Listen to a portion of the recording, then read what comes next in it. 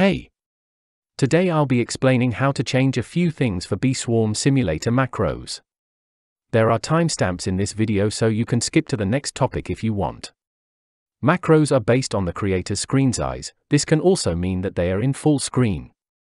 You might need to change the coordinates of mouse clicks. First you need to open your macro and locate a mouse command, like this. When you have this opened, hold your mouse on a safe spot, so it doesn't click any hotkeys or other things. This can be in the middle of your screen or above your hotkeys. When you have done this, press the key F2. Now moving on to Hive Orientation.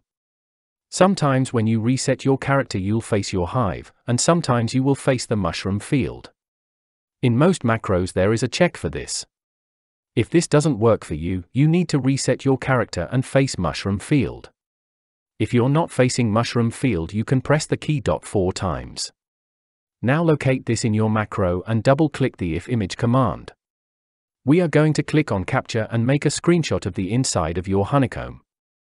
Just like this. If you're done with this, click on OK.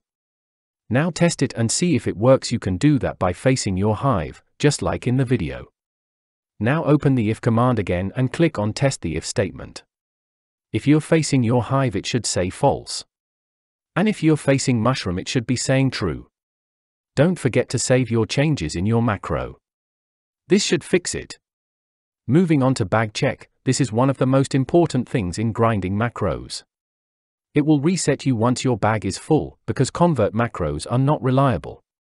Sometimes it doesn't reset you because the coordinates are wrong for your screen.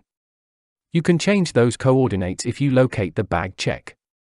If you have found the bag check, double-click on if pixel color equals. We are going to change the coordinates. We can do this by clicking on capture. Then we are going to the end of your backpack. Just like this. When you are done with this, press the key F2. Now we need to do one more thing, and that is changing the RGB color text. We are going to manually type in F7. 0, 0. 1, 7. If you have done this, click on OK. You can test this by having a full. Once you have a full bag, click on test the if statement. This will say true. That was it for the video. I hope it helped you.